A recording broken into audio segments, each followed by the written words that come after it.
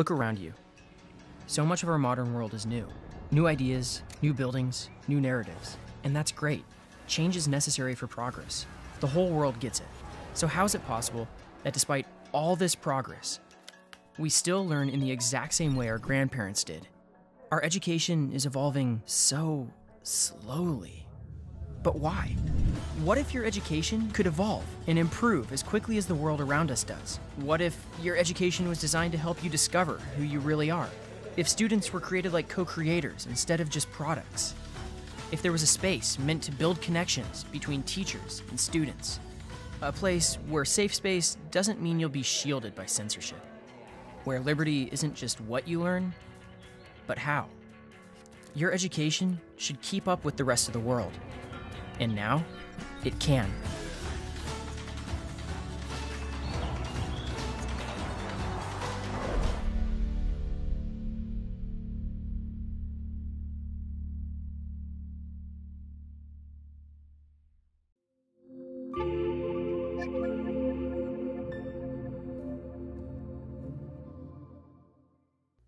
Hi, today's conversation is about how to build a country from scratch in the 21st century.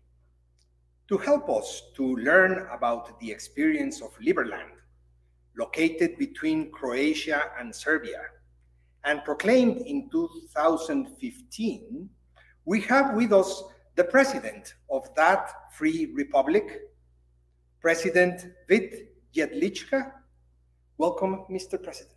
Let me start this presentation by a quote by Marx Kausen.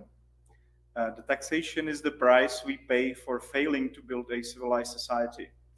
We have decided at some point in 2013 with my friend that basically it doesn't really make sense to fight the system from within when we were trying to build a more free society in Czech Republic. That after this experience that we had from the political process, we realized that even if we won the majority in that political system, there was very little we could change because there are so many interests that are already built into the society, and people are actually demanding the welfare state, high taxation in a way, and all the bureaucracy that comes with it. And at some point we realized there is probably 1% of the people around the world that actually want to live in a free society that really has a demand to build something new from scratch. And at the time we started looking for options. What can we do? How can we start a new country based on these principles, especially the principles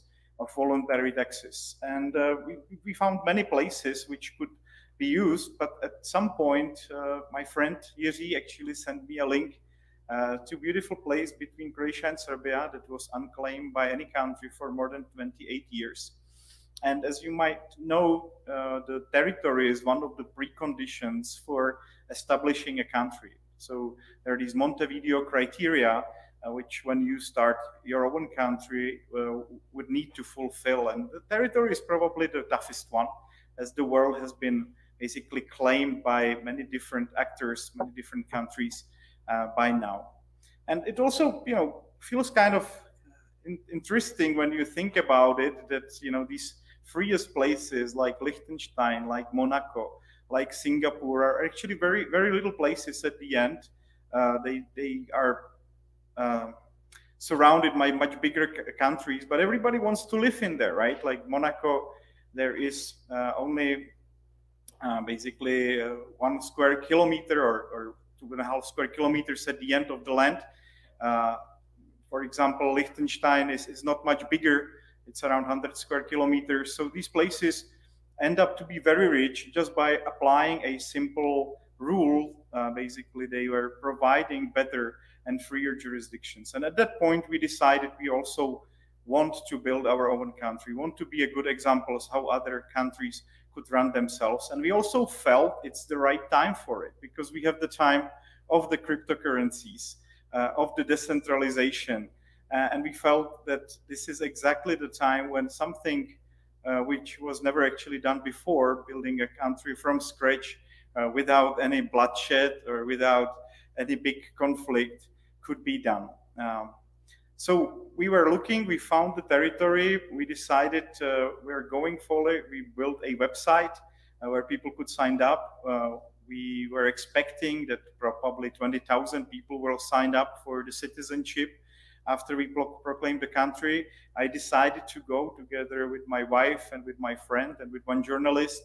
We went to the territory, we stick the flag, and there was enormous interest in Liberland. Right away, I think I received roughly 500,000 emails, which was impossible to reply to. We were barely managed to reply to the journalist in those early months of Liberland.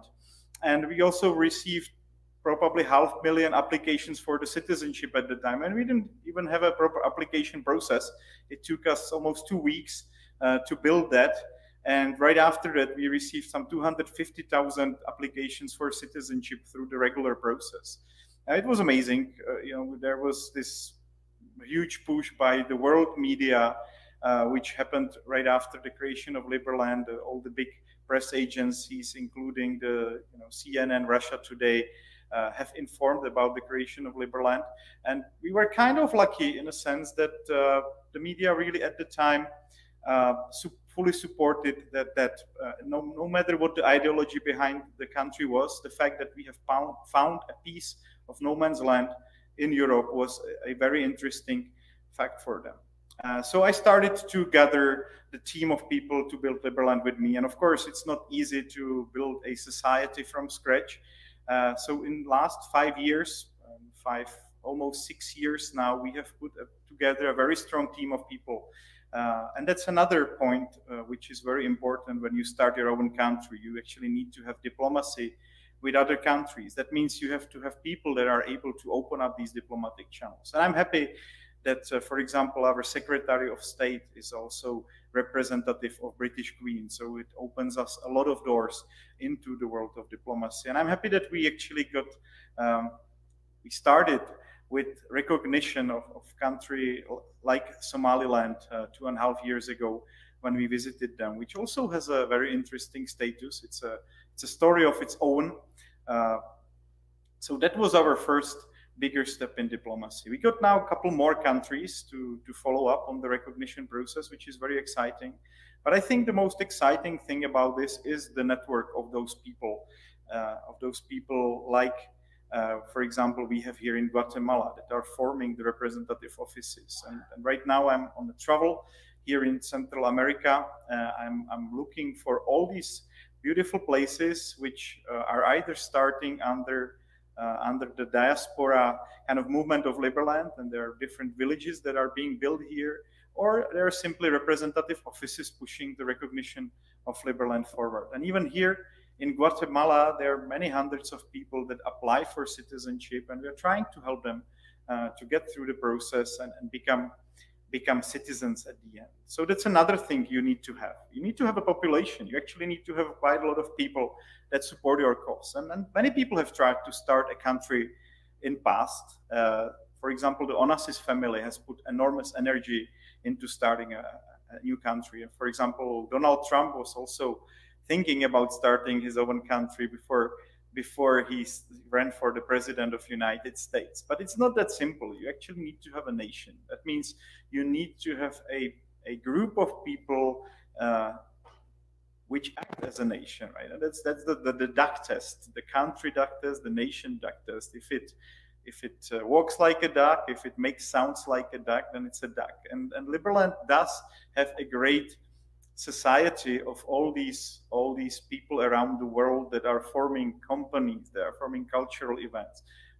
They have recently formed university. That's why I'm also excited to be here at the Francisco Marroquin University, and I hope there will be a strong partnership between the Free University of Liberland and the Francisco Marroquin University. So when you have that kind of group of people that have a strong attachment to the piece of territory, then you are fulfilling yet another criteria that is very important part of the country building process.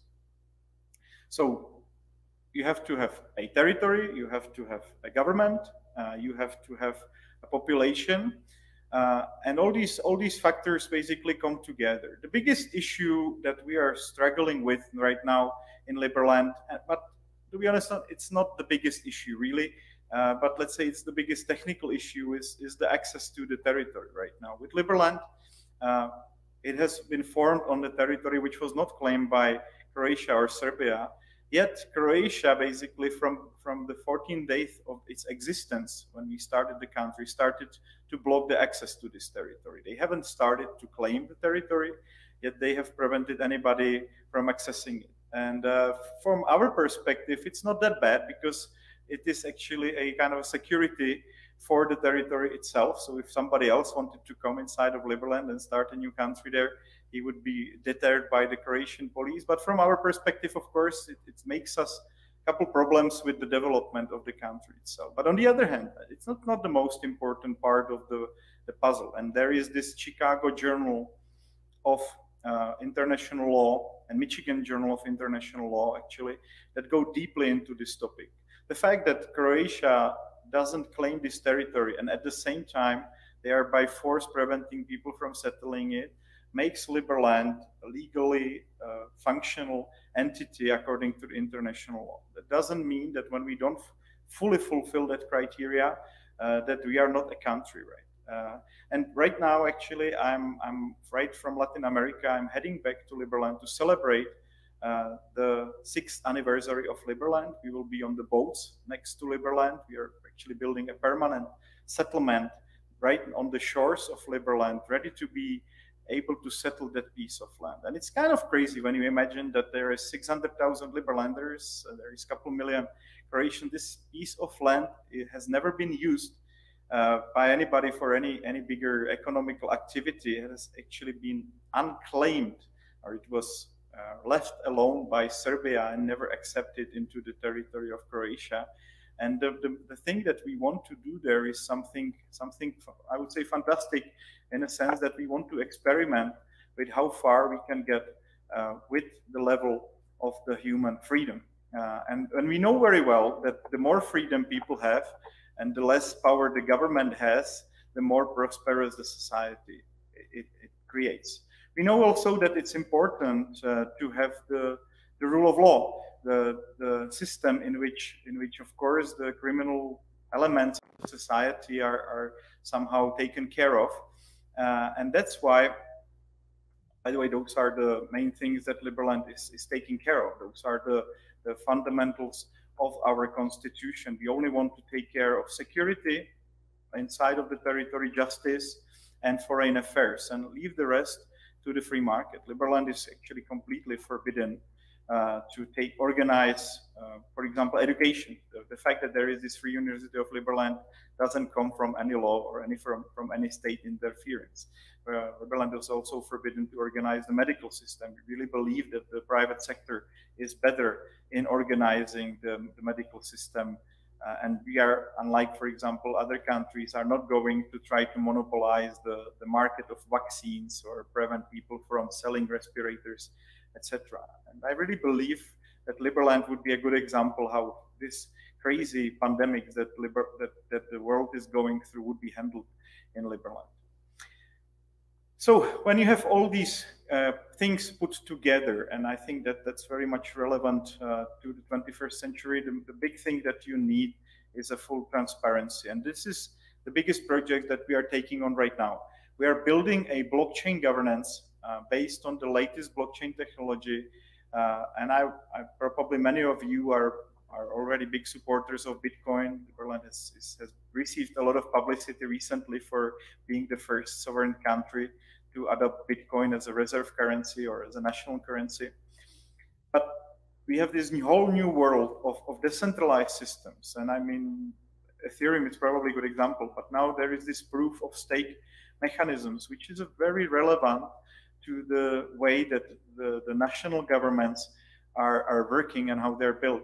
And we have decided to work with the Polkadot open source system with their substrate, that's how it's called, to put together our constitution on blockchain. Meaning we want to put all of these services that I've mentioned actually on a blockchain in a completely transparent way. Some countries are talking about implementing blockchain on, for example, the land registry or in medical sector. But we are not that much interested in that. We are actually interested in applying a completely transparent and super efficient system of governance directly to the running of the country itself. That means the budget will be on blockchain, the Congress will be on blockchain. That means all the resolutions by the justice, by the courts will be on blockchain, and we really want to build a system of decentralized courts. All the companies that are currently in Liberland will also move to blockchain, and they will be able to issue shares on Liberland blockchain. And because this Polkadot ecosystem is really, I would say, well developing, we would be also able to keep the privacy of these companies at the same time as running them with a high fidelity in terms of, for example, keeping the shares, etc. So I would say this is actually one of the biggest elements that can be a big, I would say, game changer in the whole development of Liberland. As you have seen, Bitcoin has become the third biggest currency at the same level like the Japanese yuan, a little bit smaller than the American dollar by now, or 2 times smaller. So it has become a major player itself. And now all these other ecosystems have grown to the size of other countries, the Polkadot or Ethereum. It's amazing how huge, I would say, interest they have brought. And now what we are doing, we're combining this world of cryptocurrency with the world of building a very free society on a piece of land where I think the freedom is very much needed. And we have this economic study where it was put together by LIBEC, and I hope many other reputable institutions will follow. So this economic study, which was put together by LIBEC, argues that the amount of economic energy that we could add to the whole region equals to almost 1% of GDP a year. And it's not just, of course, Liberland. You can see that Hong Kong has boosted the whole development of China and inspired a great growth, basically transformed a whole China into small free zones and very free areas, which in turn turned the whole China into I would say, seriously a big superpower, economic superpower, which has recently outpaced even the US economy. So what Liberland is hoping to do is also to inspire the good old Europe to turn itself in a freer direction, to inspire and lower the taxes and deregulate. That is actually the mission of Liberland. We want to make sure that we run Liberland as a good example, but we will also boost the economy of other countries indirectly by bringing a lot of economic interest from around the world. And there are a couple very interesting things about this in regards to the development, physical development of Liberland itself. We do have more than 1,200 architects that applied for citizenship of Liberland as well. And one of them was also Patrick Schumacher, the director of Zaha Hadid, one of the most renowned architectural studios. They have recently finished the Beijing airport, for example, and they have beautiful buildings all around the world. And with his support, we are running an architectural competition that will gather the interest, and it already gathered interest of more than 80 different architectural teams. And we are actually going to show how Liberland itself will be developed. But there is one more cherry on the top to that story, that the whole thing is actually going to happen on a virtual reality platform. So visitors or investors or citizens will be able to interact in that virtual reality space that will be created to present all these great architectural plans created by the architectural community. So I would say, there are huge opportunities which Liberland can bring to the whole region. We just need to be able to sell it better to our neighbors. And we have been, I would say, quite successful in selling the idea in Serbia. Serbia stated at the very beginning they don't mind creation of Liberland on this territory. I would say we have also received a nice support by the Minister of Economy of Vojvodina, which is the sovereign or autonomous region inside of Serbia. And we have actually opened up a free trade zone together last year, which allows Liberland companies to be able to trade already through this free trade zone without any customs or taxes, which might be an interesting thing for you if you want to be more economically active in Europe. Then with Liberland company and with Liberland e-residency program, you are able to actually enter that market and enjoy also great logistics that is being put together by that logistics center that is being built there. So we do have that over there. We are also building a small Liberland village in Serbia that will be a small scale Liberland in a sense that it will be manifested in physical reality. We are building a floating Liberland also next to Liberland. And by the way, there are beautiful beaches inside of Liberland and around Liberland. So if you're coming to join us, for example, for the anniversary on the 13th of April, or if you're coming to join us on the 13th of August for the Floating Man Festival, you will be able to enjoy a beautiful nature and a great community of people, of early Bitcoin adopters, of great thinkers, professors even from this university are coming to join us for these two events. So that's what I'm talking about, having a vibrant community that is building Liberland and pushing it forward. I would conclude basically by saying that I hope Liberland does inspire other people to build their communities, build their even countries, become basically from the crazy world that we are living in many ways, become independent, push yourselves to adopt the cryptocurrencies if you haven't done that, because that really helps you to become a free in this crazy world, which is dominated by regulation, by taxation, by enormous amount of pressure now being put through, for example, pandemics. And of course, join us and become Liberlander as well, because the more citizenships you have, the better. It is a fairly easy process. It takes a couple of minutes. And right now we have also started a regular passport program very recently. So it is a procedure which only takes a couple of minutes, and we will be very happy to have you on board and introduce you to our local representatives, help you to find your place in our community. And I believe it can be also a great benefit to people that are able to operate their businesses in Liberland and find new friends and find new. We had many marriages already as well in Liberland. So thank you very much again for giving me the space to present. And I'm more than happy to jump into the question and answer session. Thank you, Mr. President.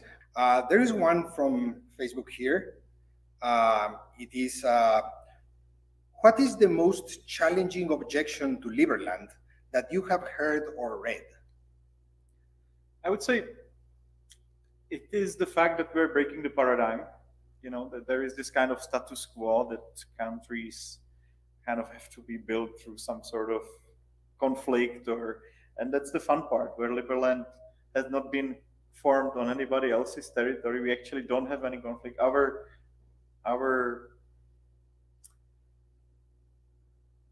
plan is totally in line with Croatian's version of the border, right? Yet Croatia is actually the one that is obstructing our development, but we are actually on the side of Croatia's version of the border, in which Liberland is not part of the Croatia in this border dispute.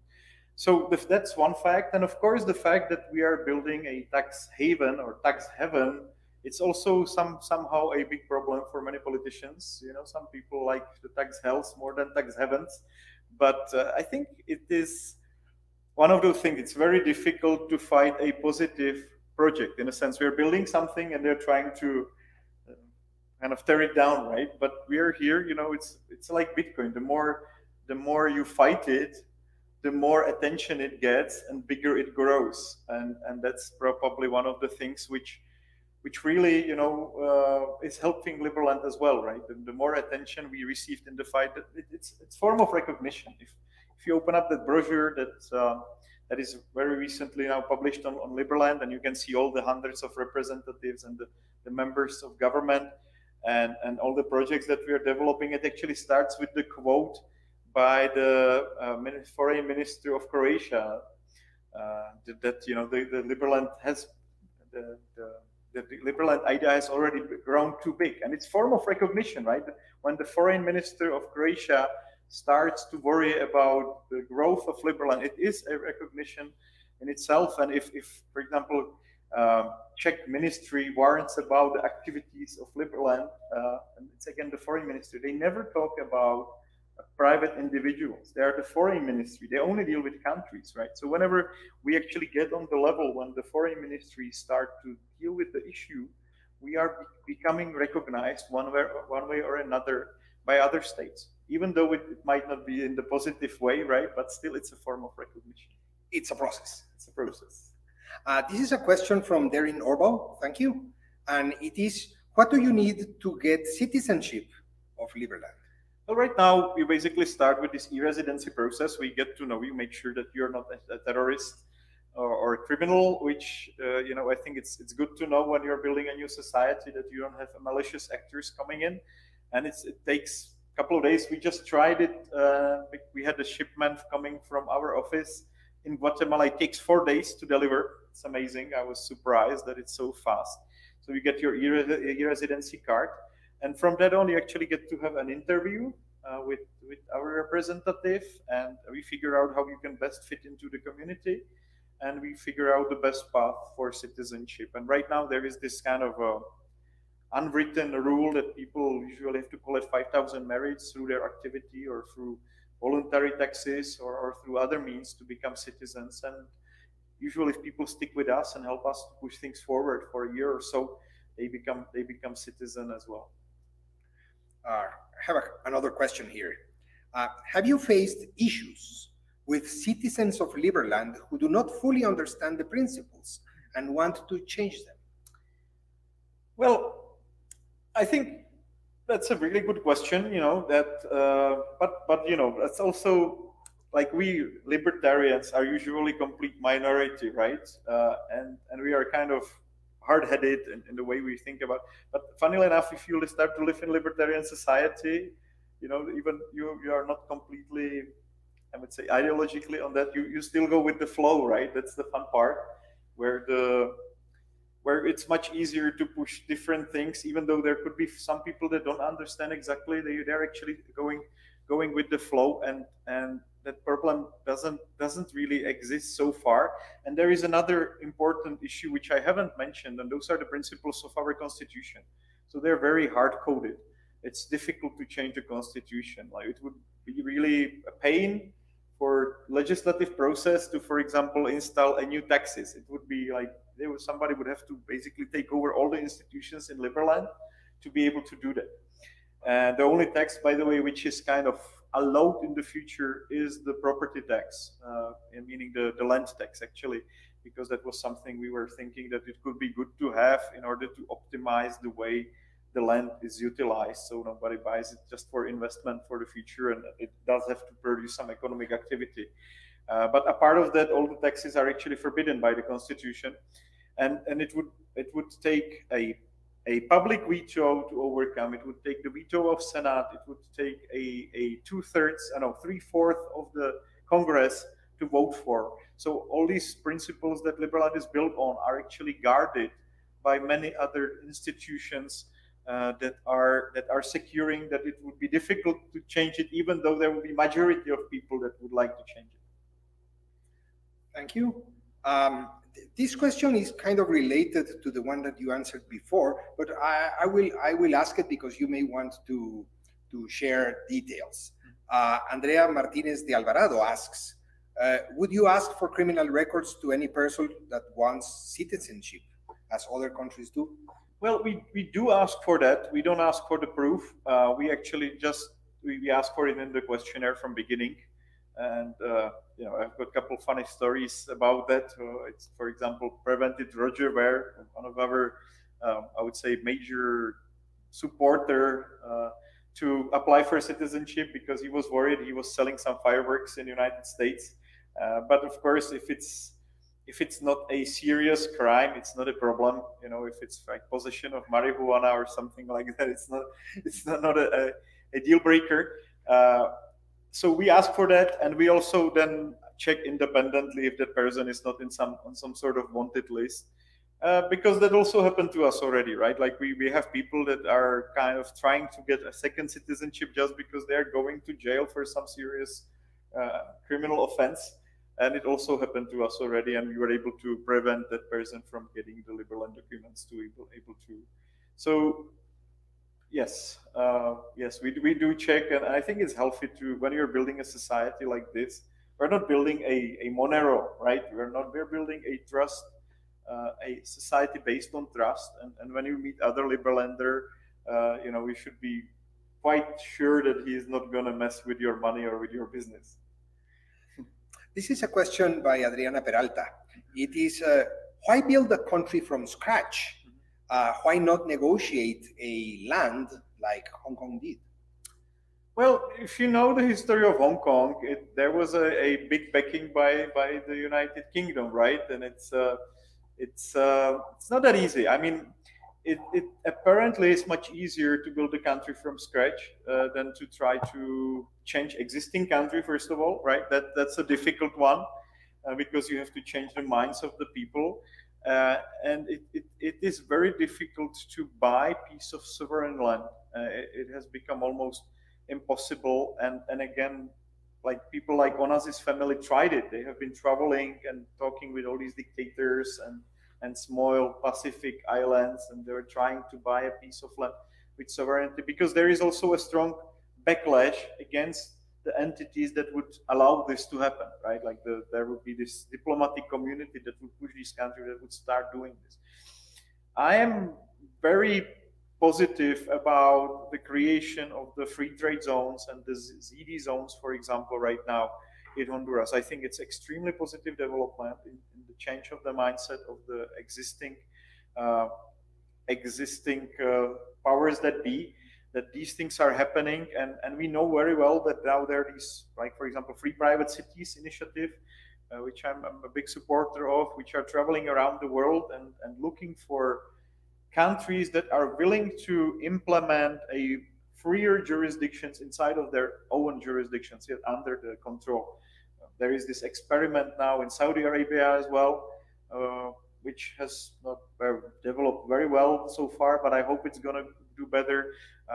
You know, there are these African countries that are experimenting with building small Dubais inside of their jurisdictions. So yes, I'm a great supporter of that, but we have went a different path. We decided we're not going to ask or negotiate with anybody. We're just doing our own thing, and I think that's the way you build a sovereign country. This is a question from Angel Chamo. Mr. President, is the future of governance private, according to your experience?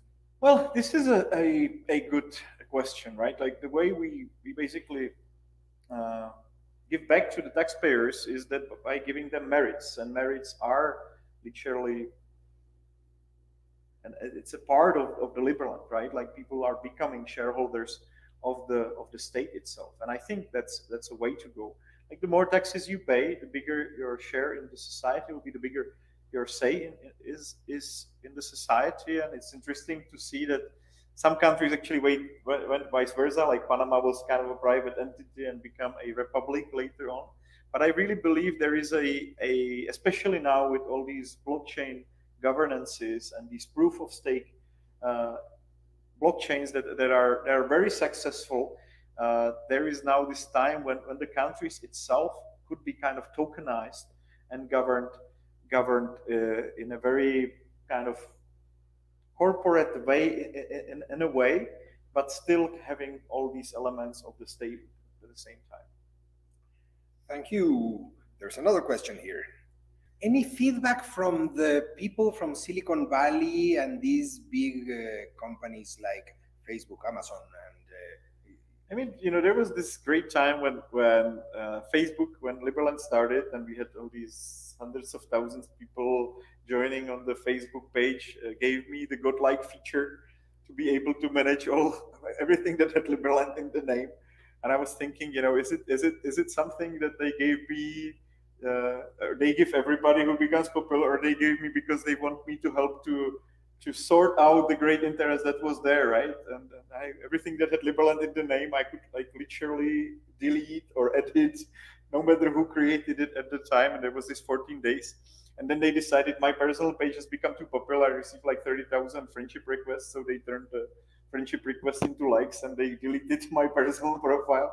So, and I recently actually met the representative that is responsible from Google for relations with other governments.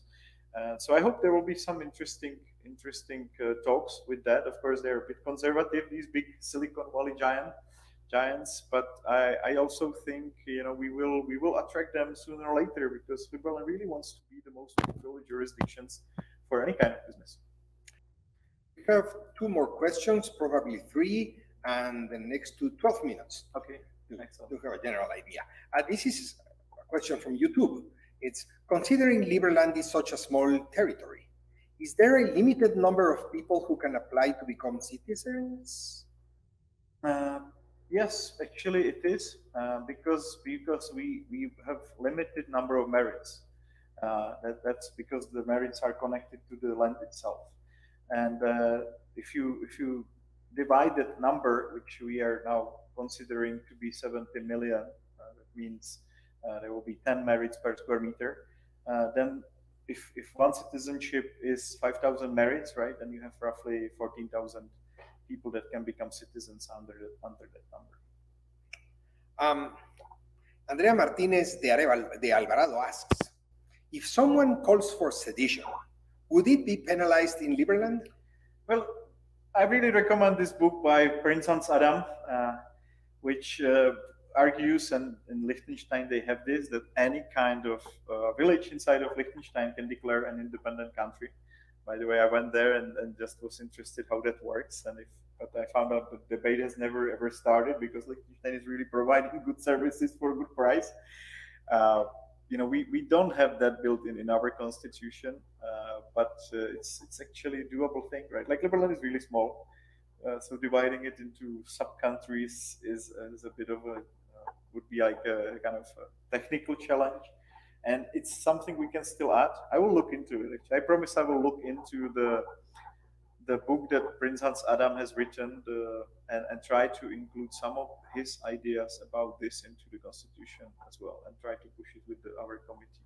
It's a great book, by the way, The State for the 21st Millennia by Prince Hans Adam, the Prince of Liechtenstein. Got another question here. Is there any list of priorities for Liberland currently? What does Liberland needs as a list of priorities? I would say right now the biggest priority is to finish the constitution. It is and build this blockchain ecosystem. So that's priority number 1. Second priority is to be very strongly present in the territory or around the territory. So that's why we have this floating man festival. We have this floating Liberland concept of boats around Liberland. We have this village. We have these also diaspora villages around the world. So Liberlanders are actually physically visible and they're active. And also the free trade zone is an important part of that. Like you can see the Liberland business is actually operating from very close from Liberland, and I don't know, selling goods to all around the world. So that's a very important part. If you are somebody who just doesn't like it in their country, I can tell you that right now the community is really growing. Around Liberland is growing and the businesses are growing. So you can actually relocate there and start your business and enjoy this free trade zone ecosystem, for example. And the third thing is, of course, the recognitions. I would say to get more kind of acceptable by the community and by other states is an important part of the process that we are going through. And I'm very happy that we are actually quite successful. We have been much more successful than any similar project in past. Well, Mr. President, I am sure that we have learned a lot about how to build a country without breaking the principle of non-aggression, also based on freedom and the rule of law. So thank you, Mr. President. We wish you the best. Thank you very much, Luis. It's always great to be here, and I hope we will come up with some great ways how to collaborate on some of the projects, especially on the university level. Right?